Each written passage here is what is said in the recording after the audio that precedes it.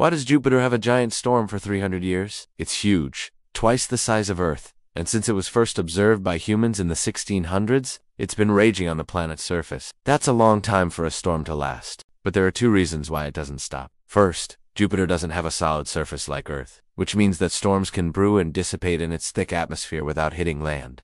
Second, Jupiter rotates really fast. A day on the planet lasts only 10 hours. That rapid rotation creates intense wind bands that feed the storm with energy. The storm's also high pressure, which makes it an anticyclone. Most anticyclones rotate clockwise, but this one rotates counterclockwise, and it's powerful enough to rotate at speeds up to 430 kilometers per hour. Scientists think the storm gets its color from chemicals in Jupiter's atmosphere reacting with ultraviolet sunlight. Now, new data shows that the storm is shrinking, but it'll probably rage on for many more generations of Jovian moons before it finally fades away. Earth's hurricanes fade in days, but Jupiter's storm lasts in centuries.